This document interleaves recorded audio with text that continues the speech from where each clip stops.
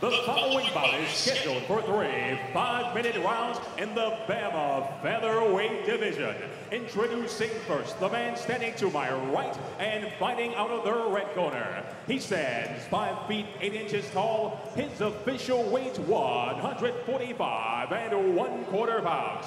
He is a grappler with a record perfect at 4-0. Fighting out of Doncaster, England, Shah.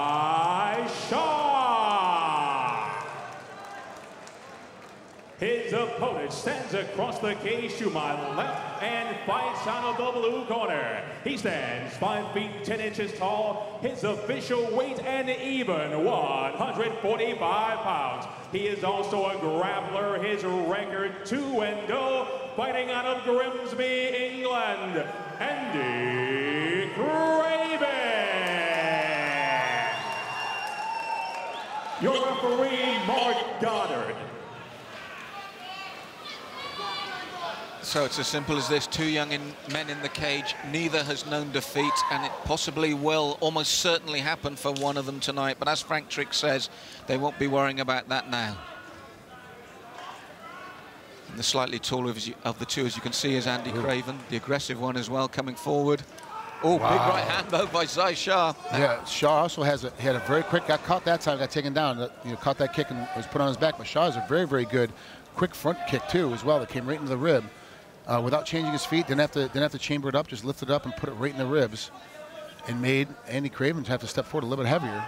Taking a nut for a nice armbar right now. Well, we could expect to see a lot more of this, Frank, because 5 of their 6 wins have all come by submission. That's it. Oh my goodness! While I was saying that 5 of the 6 wins have come by submission, Craven's already got it. How many seconds was that? 30? That was incredible. Jeez, I didn't get a chance to look at the time. I haven't looked up yet before it happened. Caught him with the heel hook, was sitting up, was getting caught in an armbar, defended the armbar, sat back to the heel, and rolled off.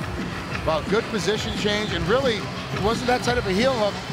Shah doesn't know which way to go. He didn't know how to rotate out of it. All he did was turn himself to his left. He would have got out of that one. Oh, excuse me, turn himself to the right. He got himself out of that. I mean, let's be honest, it went according to script. I was just about to say to you, 5 of the 6 fights have ended in submission. Now 6 of the 7 here with this heel hook has ended in submission. See, he doesn't have the leg over. He's not in a very good position. And you see Shah tries to roll back. All he had to do really in that position was turn himself to his left and sit up and grab a hold of that knee and peel the knee off. He would have been out with no problem. Great position change, good snap, good explosion by Andy Craven to get right into that heel hook. He jumps right into it, digs underneath it, pulls it out, and sets himself back. Right there, all he did was pull the knee apart. He would have been out of there. Shah tries to lift his leg up, and that's bad. He's going to have to go back to the drawing table and figure out defense to a heel hook. The ball ends at 37 seconds of the opening round. We have a tap out. Your winner by submission via heel hook, Andy